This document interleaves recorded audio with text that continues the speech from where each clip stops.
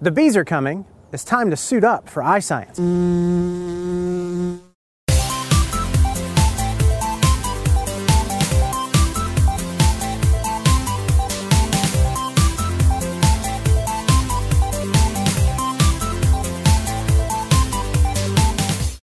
Hi, I'm Donald White and welcome to iScience. Today we're going to get the buzz on bees. I have a special guest here with me, Mr. Craig Exner from Moreland Elementary. Mr. Exner, thank you so much for having us here on your farm. We're standing in front of several 100,000 bees, and we're going to talk a little bit about bees and what they do for us. We want to answer a question today from one of our students at Moreland Elementary and Miss Whitney Olvey's class. That student asked, why do bees buzz? Mr. Exner, I know that bees buzz because of the vibration of their wings, but in talking to you, I'm hearing that there's some interesting things going on with the bees' buzz itself.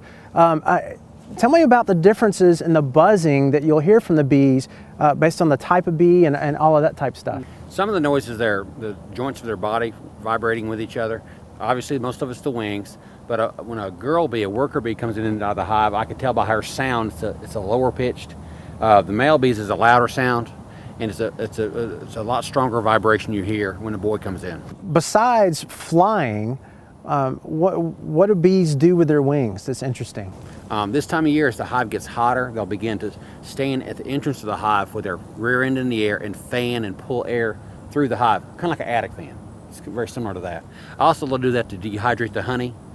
They want to pull air through the hive to help to dehydrate the honey. And also, if a hive swarms, if I catch a swarm and put it in a box, when the queen is in there, the girls will get out front and spread the pheromone out for the other bees to smell, to say, "Mama's here, come on home." Oh, all right. So they use that for communication too. I also heard something about a bee dance, that inside the hive, the worker bees come in and will actually do a dance inside the hive to communicate with the rest of the hive. Talk a little bit about that. Nectar or pollen source. Their dance will tell how far away it is, the height of it, and the intensity of it, how much nectar is there, to tell the other girls what we got to do and how we got to make best use of that source of energy. I know we're standing here in front of the bees, and some people think of bees as being dangerous, but they're actually very beneficial to the environment. Can you talk a little bit about? If you look out through here, these are all blueberry bushes, and probably 3 weeks ago those were all covered in blueberry blossoms. Now the flower's gone and they're forming small berries. They have to be visited by enough bees to become berries, to become pollinated. So if the bees don't visit the flowers don't become the berries. Correct. So without the bees, we don't have any blueberries or strawberries or any of those other things that we like to have. I've heard numbers tossed around like every third bite is thanks to a bee.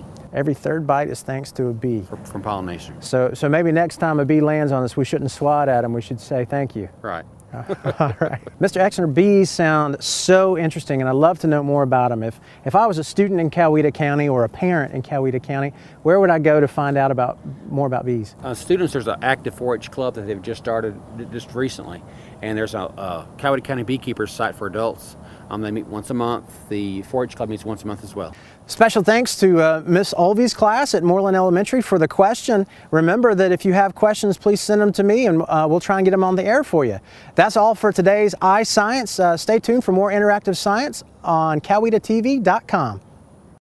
The I in iScience stands for interactive. We produce the show with you in mind. So if you have any questions or demonstrations that you'd like to see, please send me an email and I'll get them on the air for you.